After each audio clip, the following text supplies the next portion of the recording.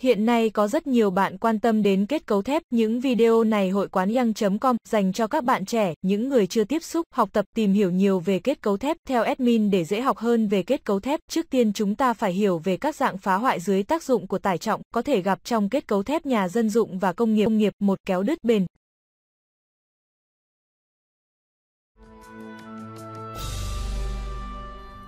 The tensile test.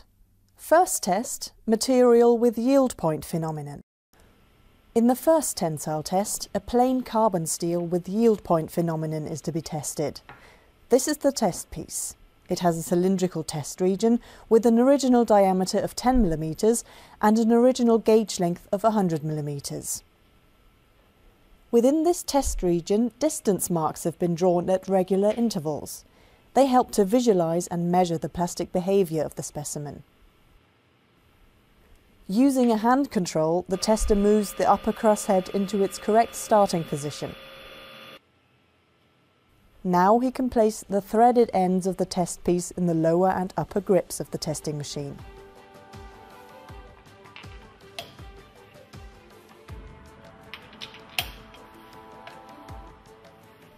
In the next step, he swings the extensometer into its working position and checks that everything is correctly prepared. Then he selects all necessary testing parameters on the control computer. Ready. The test starts and the extensometer's sensor arms are carefully pressed onto the test piece. This way, the gauge length can be measured throughout the whole tensile test. The gauge length is displayed at the bottom right-hand corner of the screen. At the beginning, it amounts to 100 mm. During the tensile test, the test piece is slowly and constantly elongated with a standardized speed. The force that the test piece opposes to the imposed elongation is recorded and can be seen at the bottom left-hand corner of the computer display. The material behavior can best be observed in a force elongation diagram. The force F is being plotted upwards on the vertical axis, the elongation delta L towards the right on the horizontal axis. At first, the force rises rapidly. Force and elongation are proportional and form a steep, straight line in the diagram. In this area, the material behaves elastically. If the test piece were to be unloaded from this area, it would spring back completely to its original length. In materials with yield point phenomenon, the end of the elastic area can be seen clearly. The plastic deformation starts abruptly and is accompanied by a sudden drop of force. If the test piece were to be unloaded now, it would not spring back to the original length, but instead show a permanent elongation. In the next stage of the tensile test, an almost constant force level with slight fluctuations occurs. This phenomenon is called the Luders effect. After a certain strain, known as the Luder strain, the force increases again. The material opposes an increasing force against the imposed elongation. Its strain hardens. Up to the point of maximum force, the test piece is strained uniformly along its length. This means that the test piece gets longer and thinner but keeps a cylindrical shape.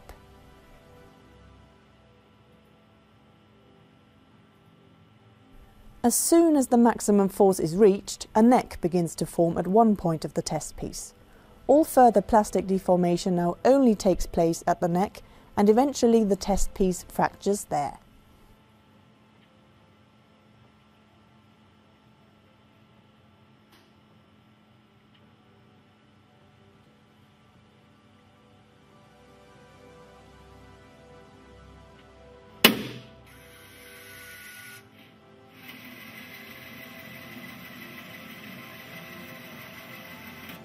Hai, mất ổn định tổng thể trong mặt phẳng.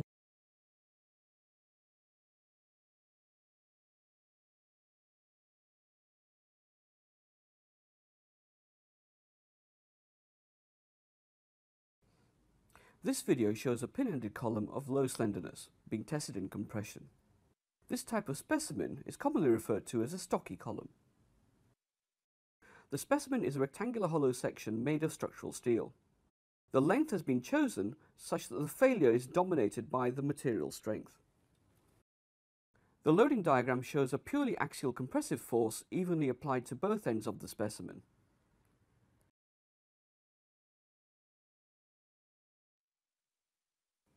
The testing rig is now starting to apply a compressive force to the specimen. We can see the top end displacing and the column begins to deflect sideways as a result of the material damage, which can be seen at midspan on the concave side.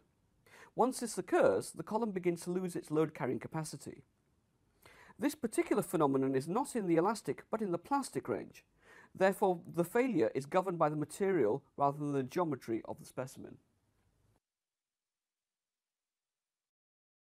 Turning the specimen to the side, you can see that the deformation has localized to the midspan of the specimen in a plastic hinge. The graph initially shows a linear relationship between force and displacement. In this range, no sideways displacement has taken place. However, once failure takes hold, the slope begins to reduce rapidly, and the point at which the curve becomes flat marks the failure load.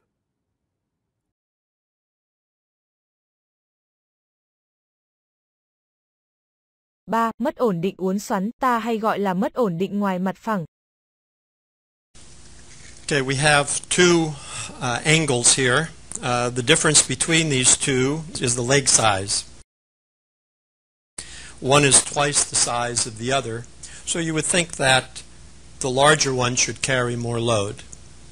But the theory we have seen previously indicates that this should carry less load, and we'll demonstrate it.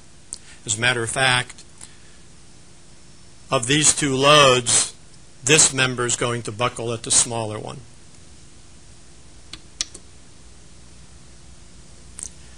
So you can see that the section has twisted in a torsional buckling mode.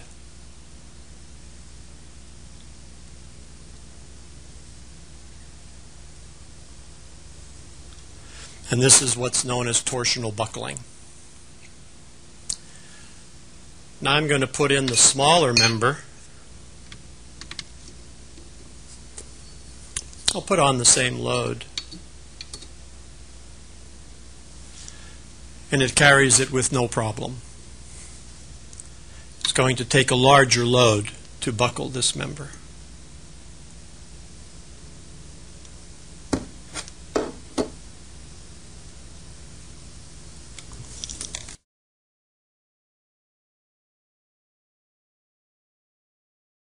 So larger does not mean stronger. 4. Mất ổn định cục bộ. Video dưới đây cho thấy bản cánh bị.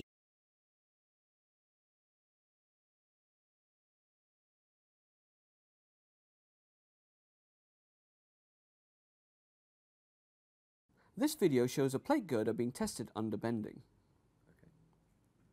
The material used in this test is an aluminium alloy. The web has shear stiffness to prevent it from buckling.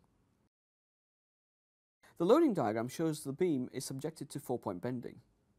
The beam is simply supported, and it is also restrained laterally at 4 individual locations along the length of the beam. The testing rig is now starting to apply a pair of equal vertical loads to the central third of the beam. As the loading is applied, the beam begins to sag. The top flange is effectively under pure compression. Once the compressive stress exceeds the flange critical stress, buckling of the flange will occur. This can be seen as ripples along the length of the flange. These ripples reduce the beam stiffness and deflections become higher. Now let's zoom in on the central portion and at the same time look down from above. You can see that the ripples are evenly distributed along the top of the flange. Eventually the flange shows plastic deformation and failure occurs. Let's have a look at the left-hand end of the beam to see another effect. Local buckling in the flange reduces the stiffness of the overall cross-section, which affects the internal stresses within the beam. Here, shear buckling of the web is seen as a direct consequence. This type of combination of buckling modes can in fact cause the beam to collapse catastrophically. The graph shows an initial linear relationship between the applied force and the vertical displacement corresponding to the bending of the beam. However, once local buckling of the flange occurs, the slope progressively reduces until it converges onto a reduced but still positive value. This demonstrates the inherently stable post-buckling response from the observed phenomenon.